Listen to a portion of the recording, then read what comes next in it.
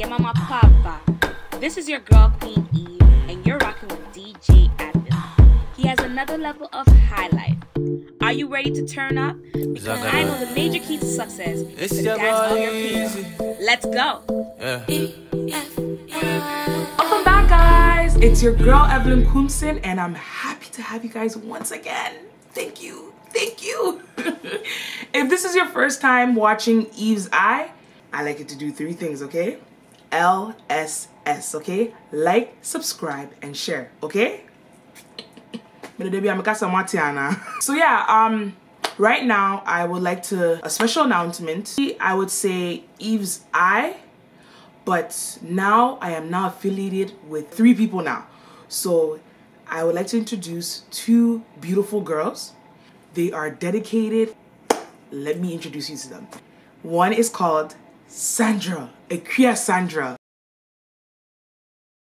An organizer. She's also into beauty. I believe very soon she's gonna come out with a lot of stuff, and I'm excited. Also, we have pageant queen / artist Vanessa Echampong. So now we are a production. So whenever I do, say, interviews or whenever I do vlogs that concern events, they are going to be the production on behalf. I am basically 1/3 of Eve's Eye production. So welcome us. Yay, yay, yay, yay, yay. Okay, and then next, I'll be posting my vlog very soon. It's gonna be posted on Friday, and it's gonna be my Elmina Castle. It's either it's between one of them. It's between my Elmina Castle or Sex Appeal. So you guys leave a comment, which one do you want first? Elmina Castle, which is history, or Sex Appeal. Okay, and then next I would like to shout out a lot of good videos out there, especially when it comes to our songs.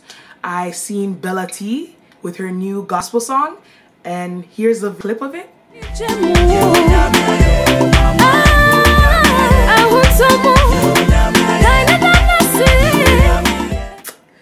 Girl, keep doing your thing, okay?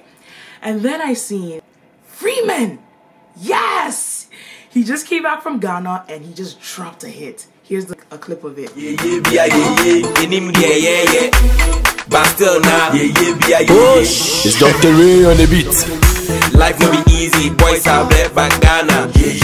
Freeman, Freeman. We're impressed.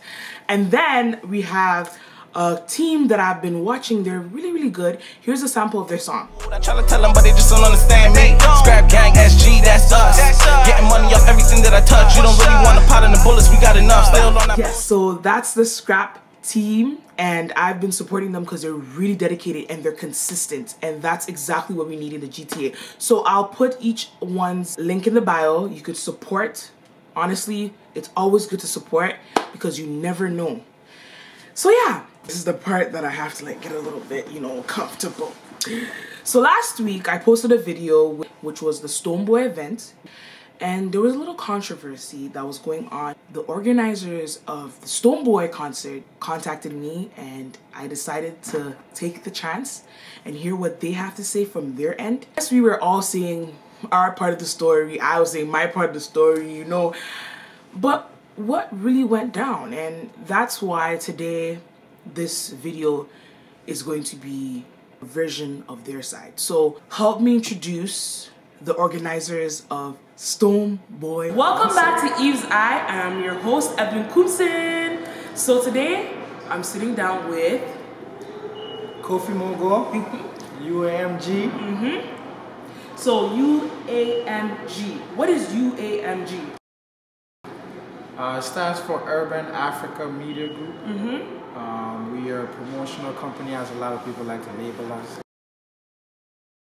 I hate that word. I hate the word promoter. Why? Okay? Why? We call it more like, I don't promote anything. I put on events. I'm Okay. an event producer. I'm an entertainer. Entertainer. There's a lot more professional words than when you say a promoter is, you feel Sounds like somebody standing on the side somewhere holding flyers and signs saying, come into my shop. You know? Oh my goodness. Okay, so Kofi Mogo. Yes. How old are you? I'm an 80s baby. Okay. Fair enough. Yes. So 80s babies. So Mr. 80s babies, how long have you been doing this promotion for? Or let me say entertaining? Quite a bit. Okay. A couple of years. About going close to about 8 years. Okay. I would say all together, on and off. In and out. In and out? Are you a team? I got a team that I work with, superb team. Nice. Very good. Everybody goes 100%. We like that. And we do our best to make sure that people enjoy themselves, right? Nice. Through the events we do. Nice. So let's get to the organizing and everything. What are some of the events you have organized? In the past, we worked with. We've done Ghana Independence a couple of times with Afro Entertainment at Ghana House. We worked with McJade. We did the all-white BELLAA last year with Afro Ghana House again. Ooh, that big event? Crazy. Ooh, massive. Everybody that was there knows what happened. Yes. I wasn't there, but I heard. We did a Lil Wayne and Acrobato show. Funny Guys was a very nice show. Okay. Different from what we normally do with the performances. Ghana meets Nigeria with TGB, another great guys that I also work with. Nice. Majid Michelle premiere with Blessing and Ghana Links. Okay. You've done a lot. That's really good. Just like to stay low key. Low key. Okay. Right. Oh, sorry for touching your. Wow, I like what you're wearing. Fresh. Fresh from bitch I got. Fresh Ashanti beads. Wow. Yeah, my friend. Down for Nana. My friend Nana NYC. NYC. Okay. Yeah, when he came in for the show. So. And he brought this up. You brought this for you? Yeah. Every time he comes up, that's Nana. Nana will always have something in his bag. You never know what he pulls out, like Santa Claus. Santa Claus. Javi, I got something for you, man. Hey, I love that guy though, man. Nice. Yeah, this is some Ashanti beads. They got some pretty tight stuff, So. Okay, so we should link them up. We'll put the link in the bio. Yes. So Mr. Kofi Bogo, so we're gonna go to the topic of events. Yes. So the current event was Stonebwoy. Why did you decide to bring Stonebwoy for the second time? Why didn't I bring Stonebwoy? Okay, why? I think he's an artist that defied a lot of things that people thought he was gonna be able to do. Music-wise, the man, every song he dropped was a hit. Definitely. BET did that, MTV. But it was just more of his peoples ended up contacting us. Okay. Brought up the idea of him coming back. Okay. Which we were skeptical in the beginning because we were trying to work on another artist. But after doing some research and finding out that this guy is going higher, right? So, like his songs. Like I said. So we made an offer. He ended up taking it. And then there's one down. Okay, so before I get to a very big, massive question, how has the African community been when it comes to organizing events? It's fun. Like, okay. I'm gonna be very honest with you. Okay. If anybody out there thinking that African promoters are making this big money and all these stuff, we ain't. Okay. It gets very difficult because our crowd wants this. Okay. But they want to pay this. Okay. Right? So if you do events at a club, okay, there's a certain crowd that will come. They will say, I don't like going to clubs. Right? And then you got religious factors in it. Then you got, you're competing with outdoorings and weddings, right? So I feel like the people, because you need the numbers in order for you to generate enough income to put together another show. So to people, they might think that, even if I don't go, he's not be all right. But a common banquet hall event with just DJs and music, it's not gonna cost anything less than $10,000 for just a regular party. You're bringing an artist. You're talking about artist food, hotels, flights, food. It's a lot of money. Ground transportation. It's a lot of sometimes money. Little extra perks, it just... Wow. An average concert is about like $20,000 minimum to do it. So Okay, so I understand it's an average of $20,000. What are you gonna do to convince me to leave that adore, to leave that wedding that is for free to come to your event? What are you gonna do? Just, you know, you have a choice as a person coming out, but just I think, you know, people are putting on a lot of great events nowadays. Like, as you've noticed within the Ghana community, every promoter is trying to step up their game. Because you can't compete, like I said, with the free stuff. But I think there's certain things that there's a system that needs to be in place. Which might allow people to feel more confident in promoters. You know, promoters, we do need to step up our game.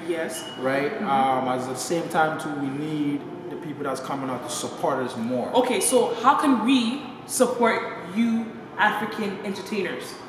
Just believe in what we're doing. Like, it might not even just show up. Stop asking for free tickets. Like, elaborate. Like, you be doing a party and a person might come up, oh, I just did. Not even. I'm holding his bag, the DJ's bag. I'm part of the sound crew. I need to get in for free. So you're doing a party, like I said, you're spending so much money, you're gonna let at least 50 to about 80 people in for free. For free.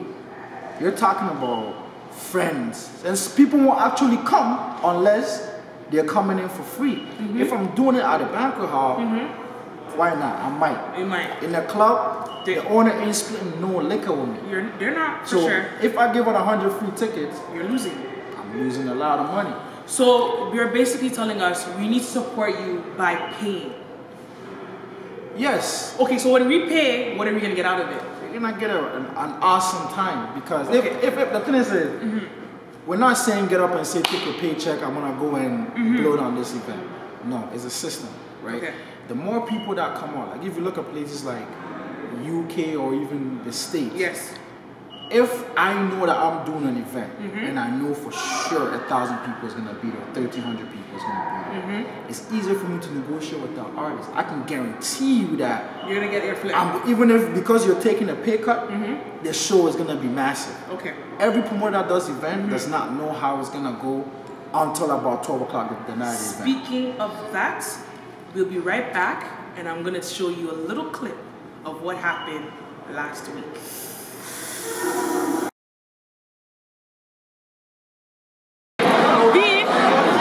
What's going on here? Well, apparently they didn't get a liquor license. The owner of the place wants them to get out and reimburse everybody their money.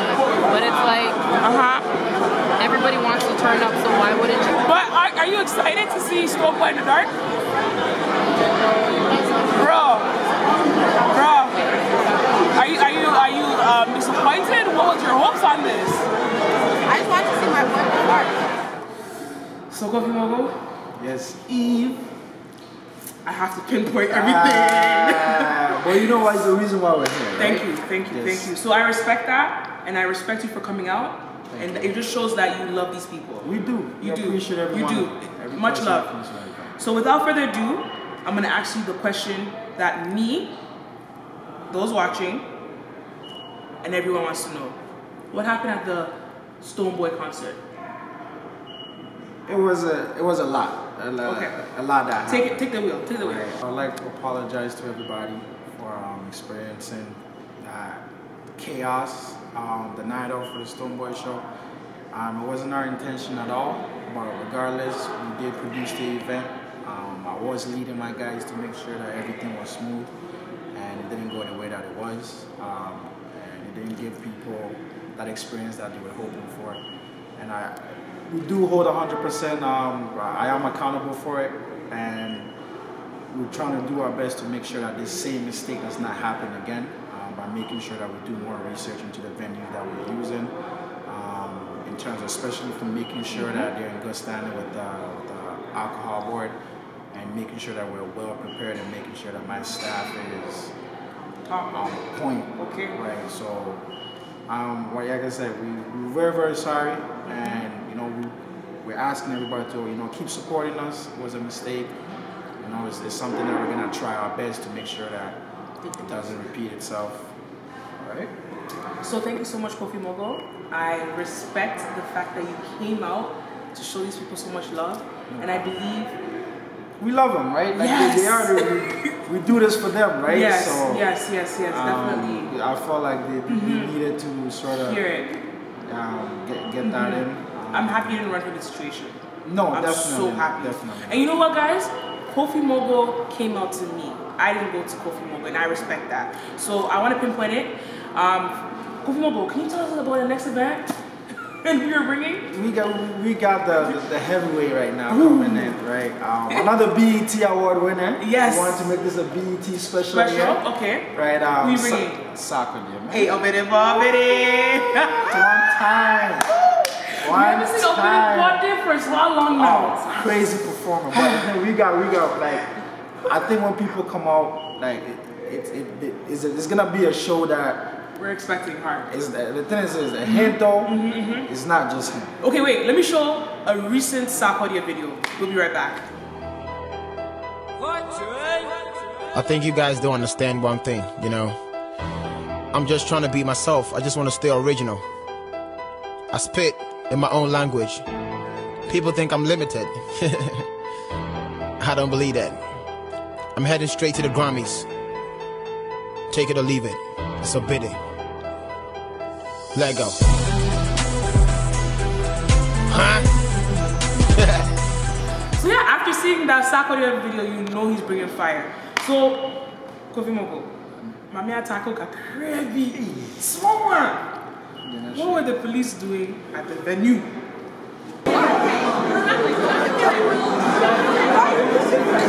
The police showed up. Okay. We're still trying to figure out who called the police. But they came, they asked to talk to me.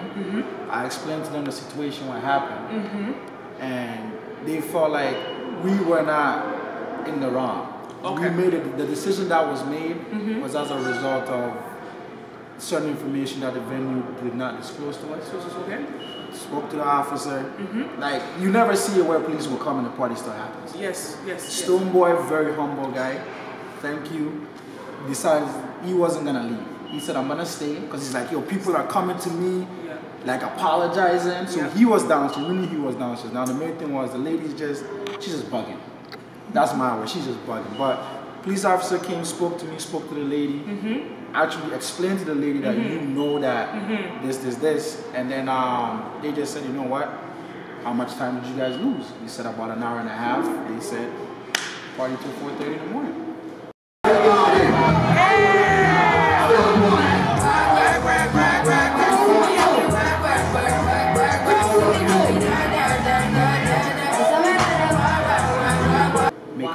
And that's where I got excited in the video of like, hey, everybody excited. So to everybody that keeps thinking that, you know what, we broke the rule or anything like that, we didn't. It was a situation that happened that was out of our control. Okay. The officers came, they realized it, and they let the party happen. Okay. So we won't have no Koti, no 416 905. Oh, Kotu.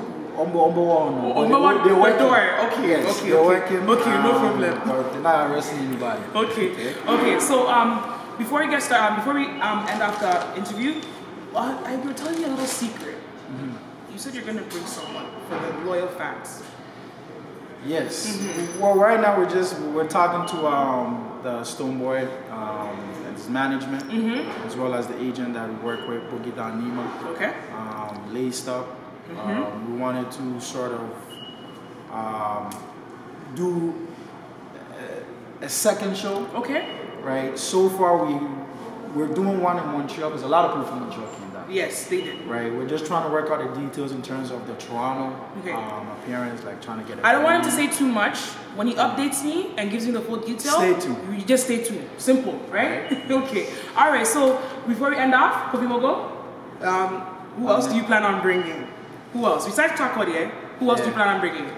We got a lot of artists right now. Okay. I don't really want to get too much into names until we get things secured. We're not trying to disappoint anybody, you know. So I respect you. Just keep an eye out, you know, on Eve's Eye. Stay tuned to our Facebook. Hey, UAMG Live, and you know, we'll keep you updated with who we got coming up after that. But we got some fire shows coming up for this year, leading all the way till summer. Next year, summer, I think we have all our shows confirmed. We're just waiting for certain paperwork and stuff like that to come through. So okay. Yeah. It was nice having you on Eve's Eye. You're an amazing, humble person. Life will be easy, boys out there, So continue watching Eve's Eye. boys say browsing, boys say searching for client. No one is born to be poor, and you're near them pushing. Go football, bomb, yeah, no, I am passing.